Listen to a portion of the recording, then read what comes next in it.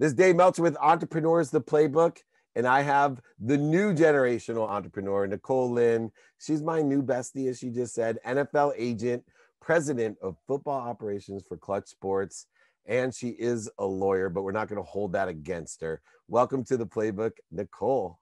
Thank you for having me, bestie. All right, on. I had to have you on the Playbook. We've done a few things together, and every time that we do some sort of interview or fireside chat or TV show, I just literally say, oh my gosh, more people need to know who Nicole Lynn is and her journey and the lessons that she's learned. You have written a book, Agent You, which is show up, do the work, and succeed on your own terms. Well, that's easy to say.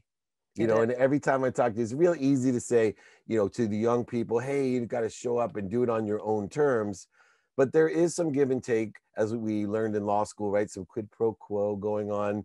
Right. How do you decide when you can bend your own values and when there are non-negotiables? Yeah, I mean, I think early on in any situation, whether it's dating a guy or starting a new job, you have your non-negotiables, right? Like I tell my friends, I'm like, when you're dating a new guy, what's your non-negotiables? And then what are your 80-20, right? Like as long as he's got 80% and 20% here. Even with a job, you want to come up with that early on. You don't want to be in the situation where you're having to decide, does this fall outside my morals? Does this fall outside my mission? You know, you want to know going in. And so it can be tough to navigate, but I think it's important to stand for exactly what you believe in and to not bend unless you're comfortable. And can those non-negotiables change, you know, through circumstance or situations? You know, I'm blessed that my wife, one of her non-negotiables was not height, or else I'd have been in big trouble. But that could be a non-negotiable for someone. And then they get to know someone better. I know some women that I dated that it wasn't non-negotiable. You know, they were 5 inches taller than me, and they would tease me when I asked them out, saying, sorry, I just don't date guys younger than me. And I mean, shorter than me. And they broke. Do you think there's situations where, you know, you learn and say, wait a second, maybe I was a little bit closed-minded. This should not be a non-negotiable. Yeah, I think when you know better, you do better. So the more knowledge that you have, you're going to change your perspective, right? That's something that if you're not continually changing, that means you're not growing. And so as we continue to grow and we learn more, our non-negotiables will change. The things that we're okay with will change, and really our outlook on life changes. And judgments and conditions come along with that. And, you know, you're not the normal looking sports agent. And I, you know, have been blessed to have that experience and also learn my own lessons about how to get acclimated and integrated within the closed circle of sports agentry. And I had a little bit of a heads up because I ran Leigh Steinberg Sports Entertainment, and Leigh had so many wonderful relationships that I could step into. I just try to put myself into your shoes because I am so much older than you. And I'm thinking, if Nicole walked in, you know, to the normal old school middle-aged white male routine that I was present in, you know, what type of judgments and conditions would she have to overcome in order to, one, have credibility, and then two, have an emotional attachment, because so many people have closed minds that even if you are credible, you're a great lawyer and, you know, great school, and you are articulate and beautiful and charismatic, that doesn't matter if I have a closed mind and have these, you know, judgments and conditions that I put upon you. How have you been able to overcome what I consider a very closed circle and still very closed-minded circle, which still, by the way, I found out last time we spoke that that you haven't even gotten a white client yet. Is that true? I'm trying. That is true. That is true. So it's definitely one of my goals. I've been telling everyone, I'm like, every white kid I know, I was like, hold on a second, we got to break this down. I got the best agent. I know Lee'll probably kill me, but I'm out there pitching you now. Tolner's probably like, Dave, you can't do this. I'm like, I'm a bigger picture guy. This has to change right away. Totally. Yeah. So it's definitely cool. I appreciate your support in that. But to your point, your question, I really think about it as unconscious bias, right? Yeah. We are all kind of over time. I don't want to say we're created with unconscious bias, but our experiences sometimes cause them. And so it's not that we're overtly trying to be difficult because someone is different than us. It's just kind of deep inside. And so for me, like you mentioned, credibility is always an issue. because unconsciously people don't think of a woman as a sports agent. And so I don't immediately get their trust. So it doesn't matter how successful I have been, I feel like I always still have to prove myself, right? Because there's that unconscious bias. For me, it's kind of early on, I was okay with it. I was okay with the dad of a player, really schooling me or asking me questions if I, really knew the game. And now I'm a lot more confident, and I'm not okay with it. It's one of my kind of non-negotiables. I'm happy to say, look, you're not hiring me to be a coach for your player. I know the game great. You don't have to quiz me. Either you believe that or you don't.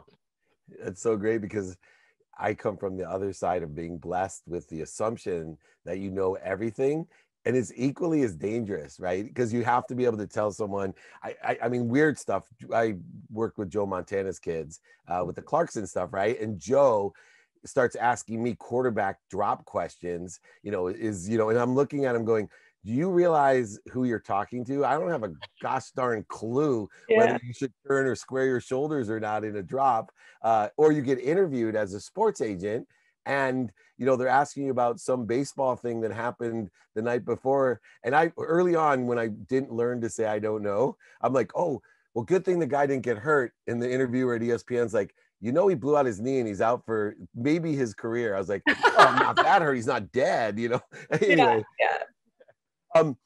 Be comfortable in knowing that you don't know. Be comfortable knowing what you don't know. I think that's part of the reason why I've been successful. I'm comfortable when there are moments I'm not going to know things. I never played the game. Doesn't matter how much film I break down. I can never tell you what it feels like to be on that field. So, yeah. And you speak that, and I love that, and have learned that myself to be able to tell people, hey, I don't know, but I can get the answer for you. I'm a really resourceful person, and that resourcefulness will help do what I do. Now, you're not only educated in the law, you're educated, you have a Series 7, 63, the financial end of things, which is a huge component of creating a legacy, brand, etc. What are, so many kids I'm sure come up to you today and say, hey, I want to be agent you, right? I want to be a sports agent just like you. Do I need to go to law school? Should I go to business school? Should I get my Series 7 and 63? All those questions we get still daily. What advice do you get when someone says, what should I do to be a sports agent? I think first pick the sport. Every sport has different requirements. So as an NFL agent, I have to have a postgraduate degree. NBA agents do not. So for me, my postgraduate degree of choice was a law degree, but you could have a master's. I think getting a law degree only makes sense if you maybe want to practice, because it is very expensive. If you tell me I'm literally just checking in a box so I can become a sports agent, then go get your 8-month sports management degree and keep it rolling. And so I think that's kind of step one in figuring out what's the sport. They're not all the same. Yeah, I think I always tell kids the two things I know about all agents is, one, you got to be able to get a client, and two, keep it. I don't know which one's harder. Yeah, well, I looking like this, I had great practice in my dating career of trying to get a client and keep her. I love it. It worked for me later on in life. Now, in the book, you're writing in details some serious lessons and about showing up, which is really important to me. I think a lot of people are afraid, and you're not one of them, but I think that most people are afraid to show up, meaning that you're full of light and you're not afraid to liberate your light, to liberate other people's light. And a lot of people in your position do cower down to make others feel good or feel accepting. Instead, you use what I would consider a powerful position of showing up, letting your light shine. Why is it that so many people use fear to diminish their own capacity to make other people feel good? Yeah, I don't know what their reasoning for it is. I think there's, especially with women, there's a lot of imposter syndrome that we may have. Even that I come off very confident to you, that doesn't mean in moments that I'm not questioning my own abilities or having a little bit of that imposter syndrome. But I just made a decision very early on that I was going to show up every single day as my authentic self. And not just show up, but take up space, right? Taking up space, meaning my ideas will be heard. My ideas are good. You will appreciate what I'm saying. I will have a seat at the table. And so it's beyond just showing up and being you, but it's saying, hey, you're also going to hear me. In this world of amplification, I remember Deepak Chopra, someone that I look up to, mentored me. I got to know, I sit on the Transformational Leadership Council with him, but I got to speak to his daughter. And what I realized was I started to glamorize and, you know, almost dehumanize Deepak Chopra as we do athletes and people like you that have big personalities, and we start glaring over the human aspect of imperfection. And she told me, I said, oh my God, it must be amazing to have your dad. Like my dad was gone when I was 5 years old. I wish Deepak Chopra was my dad. And she said, David, she said, I came to him one time. I was distraught. I needed like all of this advice. I was crying. And I walked into his study and he's, you know, writing his book, and he looks up into me and he goes, are you kidding me? Go talk to your mother. Right. And it hit me like the man's human. And I think it becomes difficult as we elevate our brands and we have these wonderful glowing personalities, and we come across on this podcast, people are looking like, oh my gosh, the perfect woman. She loves sports. She makes money. She's gorgeous, you know, and yet I know you're human because I am. And it's worse now because of the amplification in media and branding. Not just the athletes face this, but you're facing it as well. How do you help the client know that, look, I am not perfect, right? Managing expectations to the negative, that, look, we're going to work together, but I'm going to miss things. I'm going to do my best. I'll try to find you the right answers. Or do you ever illuminate to them, or do you play the perfect role? Definitely don't play the perfect role. You know, when something doesn't go as planned, I like to take accountability up front. I think it's important to show them what that looks like so that they'll hopefully emulate that in their own lives. You know, I am a human. I will forget things. I won't do things perfectly. You know, I will have moments where I can't take your call, or maybe I need a mental health day. I will say I've found that I try to hide a bunch of that sometimes in my career, and I'm trying to do a little bit better.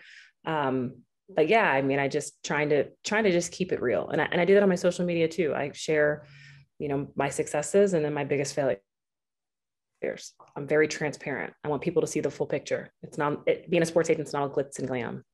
Yeah, that's for sure. I've transitioned from it for that reason. Now, there's been a huge rule change that I think is going to affect agentry a lot, because it affects the monetization of an athlete before we get our hands on them. And it really opens doors for manipulation of the system. I'm seeing it already. When I saw the Bryce article that he's already up to almost $1 million, I'm thinking, gosh, you know, if I'm a huge Alabama supporter, how easy for me just to create a deal for $500,000 for a kid and call it licensing or signing. And so, you know, you're going to have another ego layer. You know, it's one thing when you get a kid who just wants to make money and save his family. I can't imagine, and I'm putting myself in a position of, you know, there's going to be kids coming out $5-10 million in their pocket. And it'll change your negotiation of representation to attain that client. But I think managing that client becomes a whole nother ballgame. What do you foresee as some of the challenges, because you'll end up with someone who already has a brand and has already made money? You know, I think some of the challenges will be breaking bad habits. You know, when I represent a player, maybe they don't come from money, they never had money. I can start to really implement that financial literacy and good habits. You know, now with NIL, a guy can start their freshman year making money. Maybe I don't sign him for 4 more years, and maybe he'll have bad spending habits. You know, those are things that I'll have to help almost quote unquote clean up. And so there's that. And then also just making sure they're protected generally. Like, did they pay their taxes on the money that they got? Right. I feel like I'm going to have to do some backtrack. Okay, these last 4 years, did you pay? Did you report it correctly? Did it run through your LLC? Did you do it as a normal business? Any exclusivity provisions that I don't know about that you signed in college when I do an endorsement deal for you in the NFL? Maybe they forgot. They signed some little agreement at this small mom and pop shop place, and now we're getting sued. So I think it's going to take a lot of like kind of backtracking. Yeah. And I think the vetting side. And then what about also just in the negotiation? You know, one of the difficult things I had as an agent, my favorite client was a guy named Myron Roll. You may remember, won the Rhodes Scholarship. And I thought, here's an ideal client, graduated college early. He was the #1 recruit into college and went to Oxford instead of into the league. And I thought, this is so easy. But I had to deal with, number one, his siblings. He had 5 brothers, all with M's. And back then, Smartwater just came out and they gave the Jennifer Aniston deal to her. And I had to deal with all the brothers calling me going, you're not doing, he's so much smarter than Jennifer Aniston. I'm like, she's on Friends, bro. Like, are you kidding me? Like, I don't care how smart, I'd hire her to brand endorse me over Myron any, I don't care if it was Einstein's catalog, you know, it doesn't make sense. But I foresee now, if you get a mediocre player, you know, Myron was drafted in the 6th round. He ran unfortunately a 40 that was about the same as I ran in college. And, you know, not good to be a number 1 draft choice with that kind of speed. But moreover, now you have to deal with the ego of, I should be drafted higher. Look, I'm already being paid this, because in their minds, they're young and their families see the money. And all of a sudden you're getting them a $30,000 signing bonus in a late round, and they've already made $10 million because, you know, they're an amazing college quarterback like a Tim Tebow. Imagine how much money Tim would have made. Oh my gosh, I can't even. And right, he's not that great of a professional quarterback, and wasn't drafted as high either. But how are you going to deal with the management of that type of value assessment when they're completely divergent of each other? Yeah, I mean, I think managing expectations up front is critical. You know, even with NIL, sports agents can represent players in the NIL front, like we're allowed to. But even when those conversations happening, it's managing expectations. The people that are going to get the most money are going to be your skill position guys and your quarterbacks. So if I have a lineman that I'm sitting in front of, I'm letting them know up front, here's what you should expect. And I'm also educating the player on how are NFL teams going to view this? Or is it affecting your draft stock? You know, a team may not want a lineman that's on every commercial. And so, you know, it's all about also educating them in the beginning. All right, last 3 questions. 1, do you have an agent? And if or if not, what do you look for in your agent? And 3rd, if you don't have an agent, can I be him? I actually have a literary agent for my book, and it's a woman. Her name is Shannon. She's amazing. What I looked for in an agent is someone that is knowledgeable in the field, someone that has connections, and then, you know, within the industry, and then someone that I just felt right, someone I could trust, right? That sometimes it's just a gut feeling. You know, most of the people that athletes meet with check those first couple boxes. They've got the connections. They know how to do the job. It's really that 3rd, how do they add value? How do I feel with them? Can I trust them? I would say I've written obviously several books and have a literary agent of my own. And I joke around that I think the literary business is so much dirtier than sports and entertainment any day of the week. It is just such a difficult, I mean, because talk about playing with emotions of people in hopes of people. They take advantage in the literary world. You know, people write your book and tell you all these things. And, you know, I have so much dummy tax poured into my ego from writing books, and finally realized, you know, hey, you know, I was so super happy when I got my first publishing deal, and then realized, God, I should have just, I made so much more when I published it myself. This was all, ego. Anyway, you are a master of ego. We know that it edges goodness out of your life, and you have brought so much goodness to so many people. And I, as a former agent and someone who is a sports executive, we need more women like Nicole Lynn. We need more people like Nicole Lynn in the business. You are what the future should behold in sports. Our favorite NFL agent, president of football operations for Klutch Sports, Nicole Lynn, my future client. I'll figure out what I'm going to represent her for, but I'll figure it out. I'll bring her deals. She'll have to sign me. You're promoting my book. You're my agent to promote my book. President of my company is a woman, so you get best of both worlds. And I'm going to get her first white football player. That's my goal. It's a mission. It'll be up there in the Dave Meltzer bio. Thank you so much.